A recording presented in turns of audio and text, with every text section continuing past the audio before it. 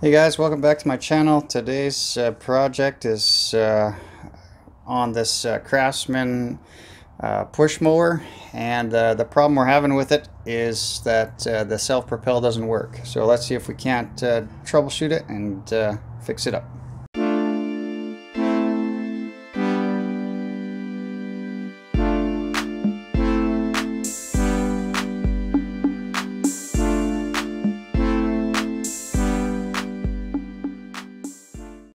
Alright guys, so we're up on the lift here now.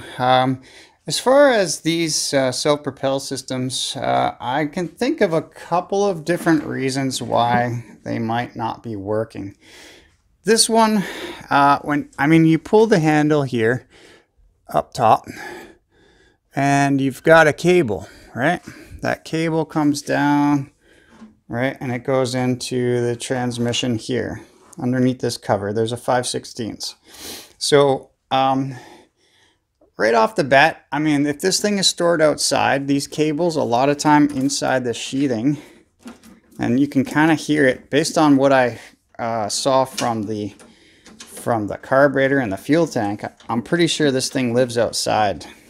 And a lot of times moisture gets up and in this cable, feeds down through the sheathing, and then you get the cable start rusting and it seizes up.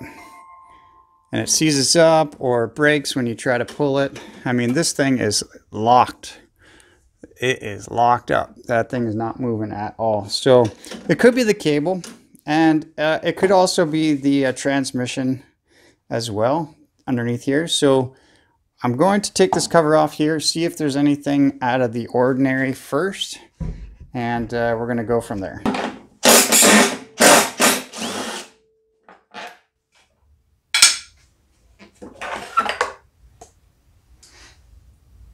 All right. So this is what your transmission looks like here. All right, what I'm going to do is I'm going to take this cable off, and I'm going to see if it actually moves. So I'm just going to take it off from here, off the handlebar. Just get yourself a flathead screwdriver, and you could just pry it, usually from the top. There's a bit of an opening there. Okay, and then that will usually be able to allow you to release it from the handle up top on the Z-bend. And now I'm going to be able to see if that cable is seized up in there, rusted in there. I'm hoping that's what it is, because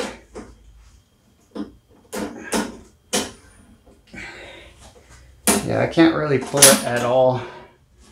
So next thing I'm going to do is remove it, the cable from the arm here where it attaches, and then disconnect it from this arm as well, and see if we can't figure out if this thing is all seized up. It's all rusty here, so. Alright guys, I didn't realize my camera was off there, but let me show you what I did. I took out this 9/16 nut, alright, and what I did there, when you take that off, then this top part of the pulley actually comes off, then you can slide the belt off. The reason why I did that is I want to see if I turn this pulley, when I engage, you got to engage the drive system here. When I turn this, then the wheels should move, okay, with it engaged. So there you go. You can see the wheels are propelling. So there's nothing wrong in the transmission part of it, okay. The belt itself seems good. So I'm again coming right back to the theory that this is going to be a cable change. All right, so to get this cable off, you kind of have to go down in here, and you're not going to be able to see it. I don't even know if I can get a flashlight on that, but the end of that cable is right there. There's 2 tabs. It's like any other sort of lawnmower cable. Let me see. And this one, I don't know if I'm going to be able to get you in there as well, but right there, here's another cable for the drive. But there's the 2 tabs I'm talking about, one on either side, like little wings. You have to push those together, all right, so it fits through the slot in this bracket. Same sort of thing over here. You're gonna have to get in there with some needle nose pliers and push the 2 tabs together to slide that through. And then we're gonna have to disconnect it from this end of the arm as well. So that's where we're going with it next. There we go. That's it. And then to get it off of the Z-bend thing right here, you can see there's a Z on the end of it. You just kind of have to line it up with that sort of slot there. That's an oblong slot. And you just kind of line it up and then sort of twist it to get it out.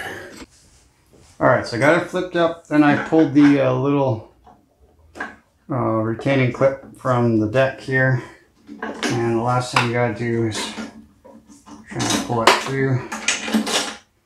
Alright, so now we're gonna see if this thing is seized. So you should be able to easily move this cable within this sheath back and forth, and as you can see, I'm pulling it as much as I can and it's not working. So we're going to need a cable replacement on this self-propel. You can kind of even hear some crackling with all the rust and stuff inside this. So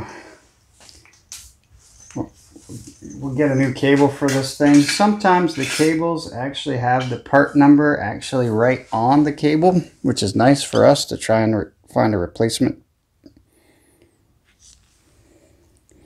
194653 it looks like. So I'm going to look that cable up. Well, first of all, see if I have one in my parts, and replace that cable and see if that fixes our problem.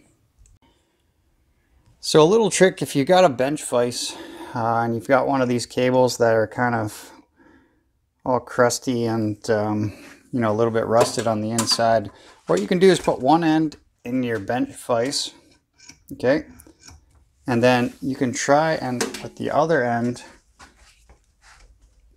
you can pull the other end of the sheathing, right, so that you can pull the sheathing through or over that and maybe loosen up some of that rust.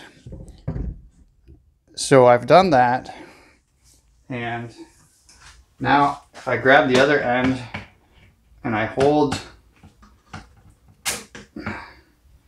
the cable part and just pull the sheathing, you can see that I've loosened the sheathing. Now I can still hear kind of some rust and stuff in there, and you know, what I'm going to end up doing here now is try and get some lubrication down inside this sheathing. So just take whatever you got, WD-40, PB Blaster, whatever you have, and make sure you have your glasses on. And then what I do is I take my shop towel and then I try and stick this hose to try and shoot as much of this PB Blaster down and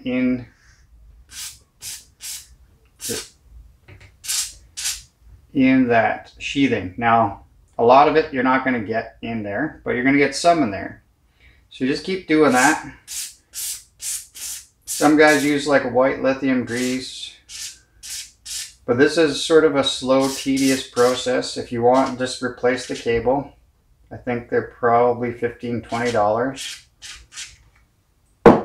But you try and, I like to try and rub the cable a little bit. Right? And you keep trying to get as much down in there as you can. They do make a little bit of a tool for this thing too. I've not gotten one yet, but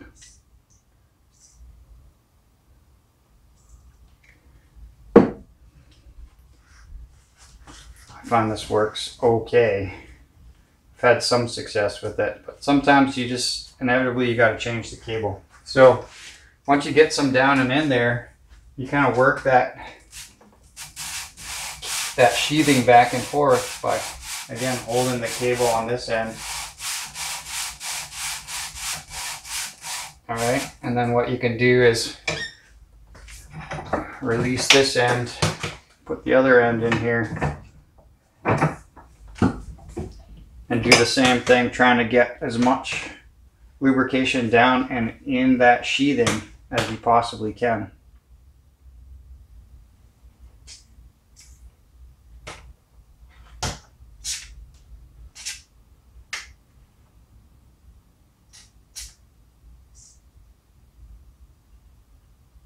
So don't just keep spraying it. You kind of have to like shoot it a little bit at a time, because if you just keep spraying it, you'll get it all over the place. Not that I'm not already getting it all over the place, but this end's not as bad. It's the bottom end that seems a little crustier. So again, just work your sheathing back and forth. And this looks like this cable is going to be usable again.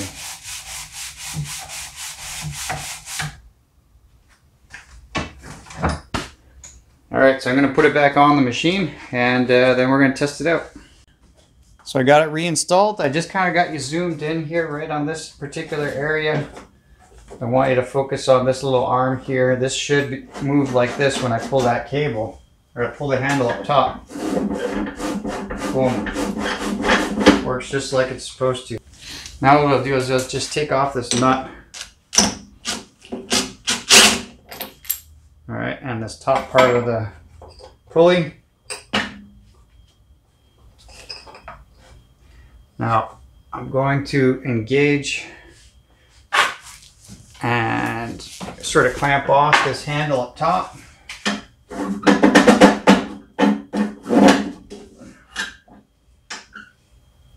Alright, that's going to minimize the space here.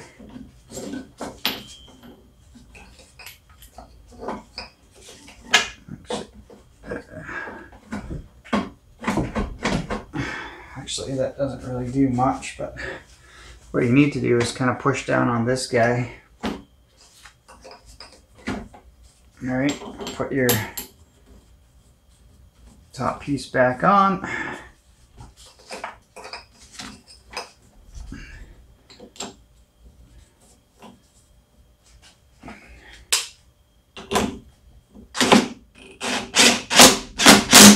Alright, so there we go. It's back together now.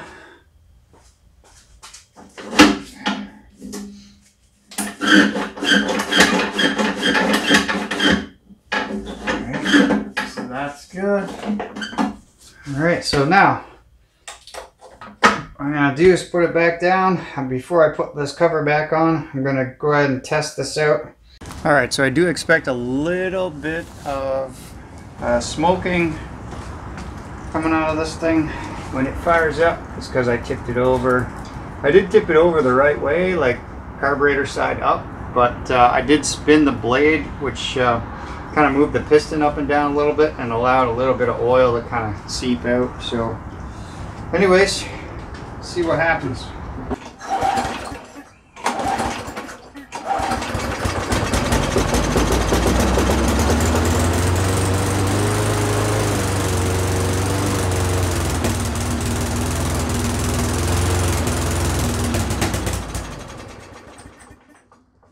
Once again, getting some of that backfire and all that stuff because it's all in the exhaust, right? So as soon as that heats up, it's gonna backfire on it a little bit. So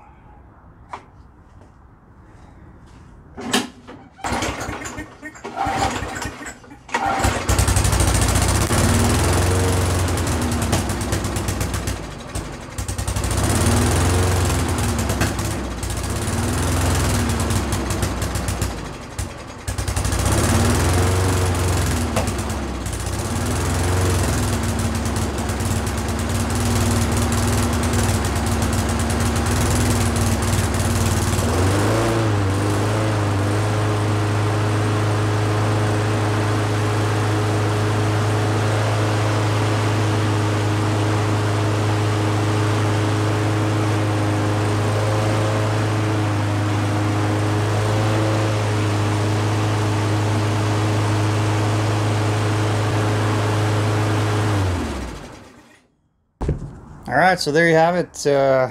This one ended up being a cable, and I was able to just kind of lubricate it back up and then reinstall it, and now she's all working. So sometimes you get lucky, sometimes you end up having to spend 20 bucks to replace a cable, but hopefully you got something out of this, the troubleshooting that I went through to try and sort this out. And if it was informative and you liked it, please smash the like button. And you know what, if you like this kind of stuff, I post a video once a week on my channel, and you know, I do a lot of small engine repair work, the springtime especially. So if you're looking for a repair video, just go ahead and do a search on my channel. You'll probably find something that you're looking for. So anyways guys, thanks again for watching, and consider subscribing, and until our next project, take care.